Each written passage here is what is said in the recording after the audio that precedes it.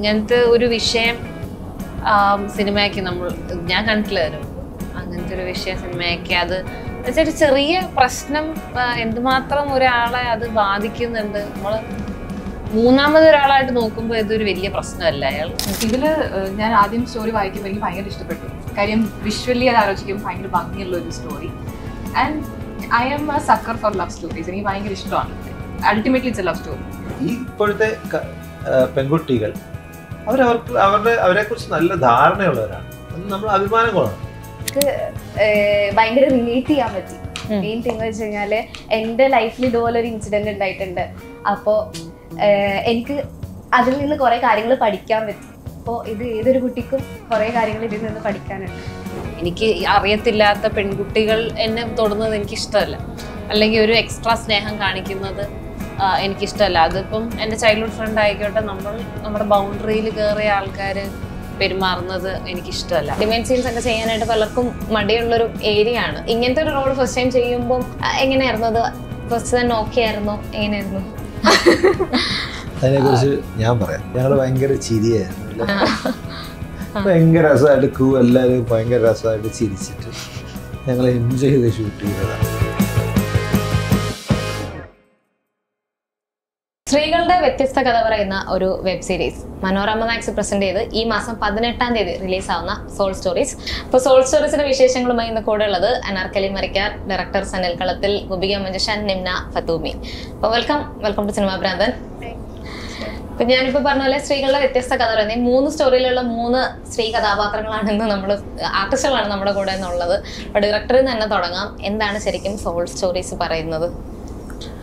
Soul stories പറയുന്നത്, ഞാനിപ്പോൾ നേരത്തെ തിരുത്താണ്, സ്ത്രീകളുടെ കഥ അല്ലെന്നല്ല, സ്ത്രീകളുടെ കൂടെ കഥയാണ്.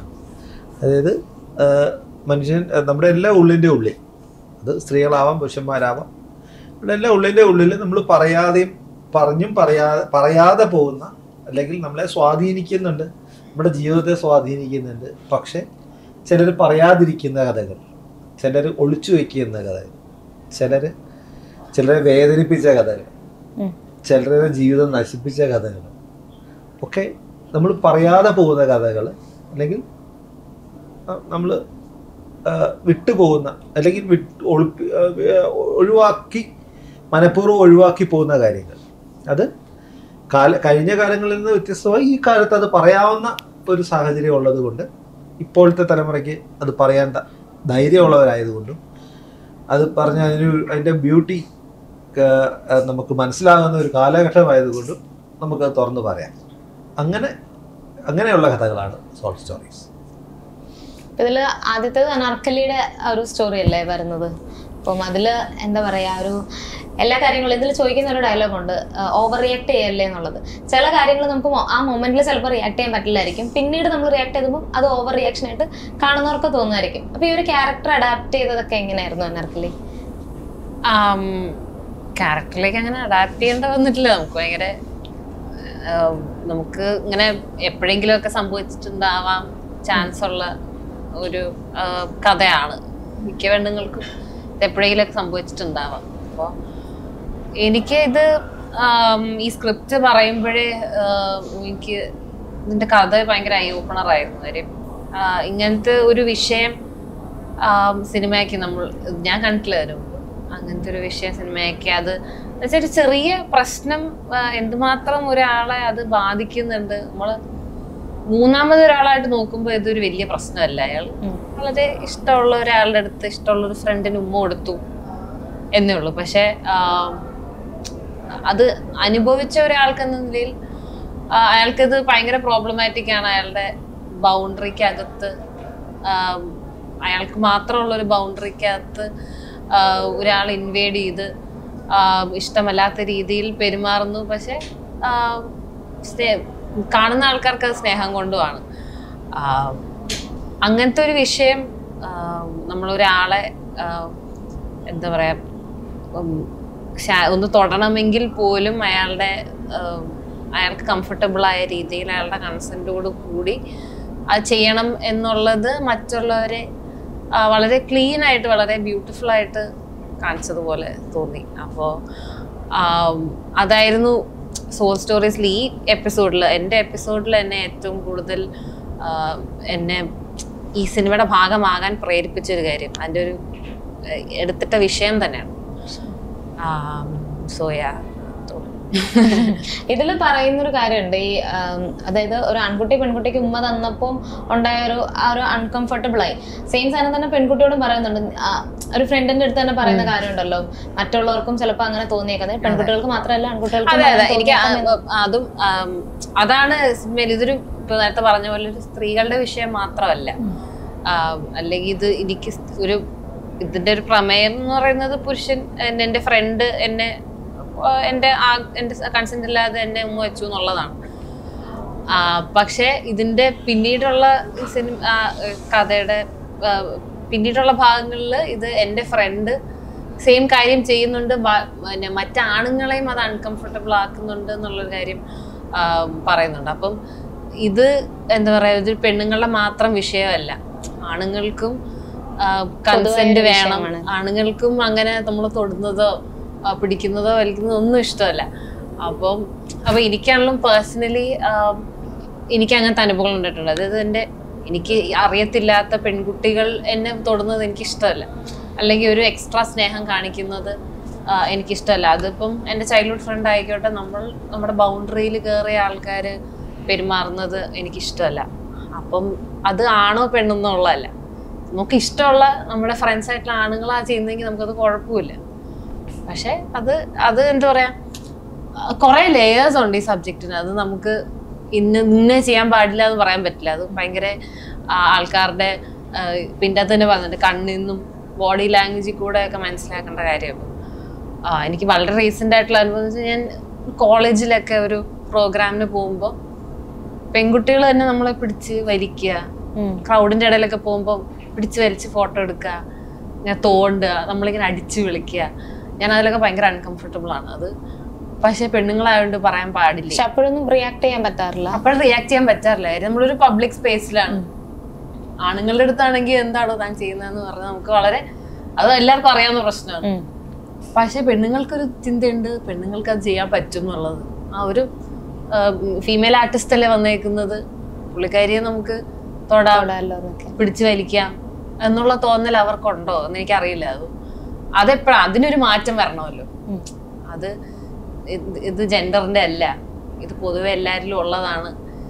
അതിലൊരു മാറ്റം എപ്പോഴാണ്, അതിൻ്റെ ഒരു തുടക്കമാവട്ടെ സോൾ സ്റ്റോറീസ് എന്ന് ഞാൻ വിചാരിക്കും. ഇപ്പൊ ഗോപികയുടെ ക്യാരക്ടർ എനിക്കൊന്ന് കുറച്ച് ചാലഞ്ചിങ് ആയിട്ടുള്ളൊരു ക്യാരക്ടർ തന്നെ ആയിരിക്കാം. ഇത് ഒരുപാട് വർക്ക്സ് ചെയ്തിട്ടുണ്ട് ക്യാമറയുടെ ഫ്രണ്ടിൽ, ഇതിന് മുന്നേ ഒരുപാട് തവണ വന്നിട്ടുണ്ട്, ഷോർട്ട് ഫിലിംസ് ഒക്കെ ആയിട്ട് നമുക്കറിയാം. ഇങ്ങനത്തെ ഒരു ക്യാരക്ടർ ആദ്യമായിട്ടായിരിക്കില്ല ആ ക്യാരക്ടറിനെ പറ്റി ഗോപിക തന്നെ പറയുന്നതായിരിക്കും നല്ലത്. യെസ്, അപ്പം ഞാൻ ആക്ച്വലി ഇതിന് മുന്നേ ഒരു ഷോർട്ട് ഫിലിം ചെയ്തിരുന്നു, അത് ആക്ച്വലി റിലീസ് ആയിട്ടില്ല. അതും ഒരു ലെസ്ബിയൻ ലവ് സ്റ്റോറി തന്നെ ആയിരുന്നു. But it did not have too much in depth relation കാണിക്കുകയല്ലായിരുന്നു അതിൻ്റെ ഒരു ഇൻറ്റൻഷൻ. ആ സ്റ്റോറി ഡിഫറെൻ്റ് ആയിരുന്നു. അപ്പം ഇതിൽ ഞാൻ ആദ്യം സ്റ്റോറി വായിക്കുമ്പോൾ എനിക്ക് ഭയങ്കര ഇഷ്ടപ്പെട്ടു. കാര്യം വിഷ്വലി അത് ആലോചിക്കുമ്പോൾ ഭയങ്കര ഭംഗിയുള്ള ഒരു story. And I am a sucker four love stories. എനിക്ക് ഭയങ്കര ഇഷ്ടമാണ്. Ultimately it's A love story. അപ്പോൾ പക്ഷെ ഇത് ഞാൻ തന്നെ ചെയ്യണോ എന്നുള്ളതായിരുന്നു കാര്യം. It has to B A convincing relationship, അല്ലെങ്കിൽ അതിലാണല്ലോ അത് മൊത്തം സ്റ്റോറി ഇരിക്കുന്നത്. അപ്പോൾ അത് എനിക്ക് ചെയ്തെടുക്കാൻ പറ്റുമോ എന്നുള്ളൊരു സംശയം ഭയങ്കരമായിട്ടുണ്ടായിരുന്നു. Then I met the team. സാറിനെ കണ്ടു, പിന്നെ ലിബിനെ കണ്ടു. അവർ സംസാരിക്കുമ്പം ഭയങ്കര കംഫർട്ടബിളായി. അവരുടെ എന്താണ് ആ സ്റ്റോറിയിലുള്ളത്, അല്ലെങ്കിൽ ആ ക്യാരക്ടറിൽ നിന്ന് എന്താണ് അവർ ഉദ്ദേശിക്കുന്നത് പറഞ്ഞപ്പോഴേക്കും അപ്പോൾ പിന്നെ ഓക്കെ, അങ്ങനെയാണ് ഞാൻ ഇതിലേക്ക് വരുന്നത്. That is what I understood about it. എനിക്ക് ഇനിഷ്യലി ഭയങ്കര ഭംഗിയുള്ള ഒരു സ്റ്റോറി അങ്ങനെ വന്നു. പലരും ചെയ്യാൻ മടിക്കുന്നതാണ് ഇന്റിമേറ്റ് സീൻസ് ഒക്കെ ചെയ്യാനായിട്ട്, പലർക്കും മടിയുള്ളൊരു ഏരിയ ആണ്. അപ്പം അത് ഫസ്റ്റ് ടൈം അല്ല, ഇങ്ങനത്തെ ഒരു റോൾ ഫസ്റ്റ് ടൈം ചെയ്യുമ്പോൾ എങ്ങനെയായിരുന്നു അത്? ഫസ്റ്റ് തന്നെ ഓക്കെ ആയിരുന്നോ? എങ്ങനെയായിരുന്നു? അതിനെക്കുറിച്ച് ഞാൻ പറയാം. ഞങ്ങൾ ഭയങ്കര ചിരിയായിരുന്നു അല്ലേ, ഭയങ്കര രസമായിട്ട് ക്രൂ എല്ലാവരും ഭയങ്കര രസമായിട്ട് ചിരിച്ചിട്ട് ഞങ്ങൾ എൻജോയ് ചെയ്ത് ഷൂട്ട് ചെയ്തതാണ്. ഭയങ്കര തമാശയായിട്ടുണ്ട് അല്ലേ എക്സ്പ്രഷൻസ്. കംഫർട്ടബിൾ അല്ലായിരുന്നു. വളരെ എക്സ്ട്രീംലി കംഫർട്ടബിൾ. അത്രേ ഉള്ളൂ. ഇത് എല്ലാവരുടെയും വിചാരമാണ് സിനിമയെന്ന് പറഞ്ഞു കഴിഞ്ഞാൽ എന്തൊക്കെയോ ഭീകരമാണ്, ഒന്നുമില്ല. ഞങ്ങൾക്ക് ഞങ്ങളുടെ വർക്ക് ഭംഗിയാക്കുക, അടിപൊളിയായിട്ട് അത് എൻജോയ് ചെയ്യുക അല്ലേ, അത്രേ ഉള്ളൂ. അല്ലാതെ ഒരു ആന കാര്യങ്ങളൊന്നും ഇവിടെ സംഭവിക്കുന്നില്ല. ഇപ്പൊ ഡയാനയുടെയും ഫസ്റ്റ് ടൈം ആയിരുന്നല്ലോ ഒരു ലെസ്ബിയൻ ലൈക്ക് ഒരു ക്യാരക്ടർ ചെയ്യുന്നത്. അപ്പം ആദ്യം തന്നെ ഇവരെ രണ്ടുപേരും തന്നെ ആയിരുന്നു ഇതിൽ കാസ്റ്റ് ചെയ്തിരുന്നത്. കാസ്റ്റിംഗ് അങ്ങനെയൊന്നും അങ്ങനെ വെച്ചാൽ കാസ്റ്റിംഗ് ശരിക്കും പറഞ്ഞാൽ എന്താണ്, നമ്മുടെ മനസ്സിലൊരു ഇമേജ് ഉണ്ട്, ഇങ്ങനെയായിരിക്കും ഇവർ രണ്ടുപേരും. അതിങ്ങനെ പലരിലൂടെ നമ്മൾ ട്രാവൽ ചെയ്യും. ഓരോരുത്തരെ ഓരോന്ന് നോക്കുമ്പോഴും എന്തെങ്കിലുമൊക്കെ പ്രശ്നങ്ങളിൽ നമ്മൾ കൊടുക്കും. അപ്പോൾ അങ്ങനെ വന്നിട്ട് പക്ഷെ നമ്മളുടെ പിടി നമ്മൾ വിടൂല, നമുക്ക് വേണ്ടതിനെ തന്നെ നമ്മൾ സെർച്ച് ചെയ്യത്തുള്ളൂ. അങ്ങനെ എത്തിപ്പെട്ടവർ രണ്ടുപേരും. എനിക്കത് കറക്റ്റായിരുന്നു, മനസ്സിലായില്ല. അത് ഒരിക്കലും ഇവരിലേക്ക് നേരെ എത്തിപ്പെടുകയായിരുന്നില്ല. എഴുത്തിൻ്റെ പല സമയങ്ങളിലും പല പല മുഖങ്ങൾ നമ്മുടെ മനസ്സിൽ വരും, പക്ഷെ മാറി മറിയും പല കാരണങ്ങൾ കൊണ്ട്. പിന്നെ വേറെ വലിയൊരു കാര്യം വെച്ചാൽ മനോരമയുടെ സപ്പോർട്ട് എന്ന് പറയുന്നത്. മനോരമ ഒരു ഡയറക്ടർക്ക് വേണ്ട ഏറ്റവും വലിയ സപ്പോർട്ട് എന്ന് വെച്ചാൽ കംഫർട്ടബിൾ ആകുക എന്നുള്ളതാണ്. നമ്മളെ മേക്കിങ്ങിൽ കോൺഫിഡൻ്റ് ആവുക. അപ്പം ഞാൻ എന്നെ സംബന്ധിച്ച് വെച്ചാൽ മനോരമയായിട്ട് ഒത്തിരി കാലങ്ങളിലെ ബന്ധമുണ്ട്. അതുകൊണ്ട് തന്നെ ഭയങ്കര ഈ പ്രോജക്റ്റിൽ എനിക്ക് ഭയങ്കര കംഫർട്ടബിൾ ആയിരുന്നു. അപ്പം നമുക്ക് ആരെ വേണേൽ കാസ്റ്റ് ചെയ്തോളൂ, സനിലിന് ഇഷ്ടമുള്ളവരെ കാസ്റ്റ് ചെയ്തോളൂ എന്ന് പറയുന്നൊരു ഫ്രീഡം ഉണ്ടല്ലോ, അത് ഭയങ്കരമായിട്ട് എൻജോയ് ചെയ്തു ഞാൻ. അങ്ങനെ വന്നപ്പോൾ എല്ലാം ഭംഗിയായി. ശരിക്കും ഇതിൻ്റെ പ്രൊഡ്യൂസറും ഞാനും ജോളി നമ്മൾ തന്നെ പ്രൊഡ്യൂസ് ചെയ്തിരുന്നു. അതുകൂടെ ആയപ്പോൾ എല്ലാം ഓക്കെ. കാരണം ഇനി വേറെ ആരോടൊന്നും സംസാരിക്കാനില്ലല്ലോ, മേക്കിങ്ങിനെ കുറിച്ച് മാത്രം ആലോചിച്ചാൽ മതി. അത്രയും രസമായിട്ട് എൻജോയ് ചെയ്തൊരു വർക്കാണ്. അപ്പോൾ അതാണ് കാസ്റ്റിങ്ങിലും എനിക്ക് തോന്നിയത്. ഇനി നിന്ന ഒരു സ്കൂൾ ക്യാരക്ടർ തന്നെയാണ് ഇതിൽ ചെയ്തിട്ടുള്ളത്. ഫസ്റ്റ് റിലീസ് അല്ലേ വരുന്നത്? മുൻപ് ചെയ്ത സിനിമ റിലീസ് ആയിട്ടില്ല, വരുന്നേ ഉള്ളൂ. അപ്പം എങ്ങനെയുണ്ടായിരുന്നു? ഒരു എന്താ പറയണ, ഒരു സ്കൂളിൽ തന്നെ പഠിക്കുന്നതായതുകൊണ്ട് കുറച്ചുകൂടെ എളുപ്പമായിരിക്കും ചെയ്യാനൊക്കെ. കുറച്ചുകൂടി ഈസി ആയിരുന്നു. എന്നെ പോലെ തന്നെയാണ് ഈ റോള് വരുന്നത്. അപ്പോൾ ഈ സ്കൂൾ സ്റ്റുഡൻ്റ് ഒരു ട്രോമയിൽ നിന്ന് റിക്കവർ ആവുന്ന അതിനൊരു ഡോക്ടറുടെ ഹെൽപ്പ് വന്നു. അപ്പോൾ എനിക്ക് ഭയങ്കര റിലേറ്റ് ചെയ്യാൻ പറ്റി. മെയിൻ തിങ് വെച്ച് കഴിഞ്ഞാല് എൻ്റെ ലൈഫിൽ ഇതുപോലെ ഒരു ഇൻസിഡന്റ് ഉണ്ടായിട്ടുണ്ട്. അപ്പോൾ എനിക്ക് അതിൽ നിന്ന് കുറെ കാര്യങ്ങൾ പഠിക്കാൻ പറ്റി. അപ്പോൾ ഇത് ഏതൊരു കുട്ടിക്കും കുറെ കാര്യങ്ങൾ ഇതിൽ നിന്ന് പഠിക്കാനുണ്ട്.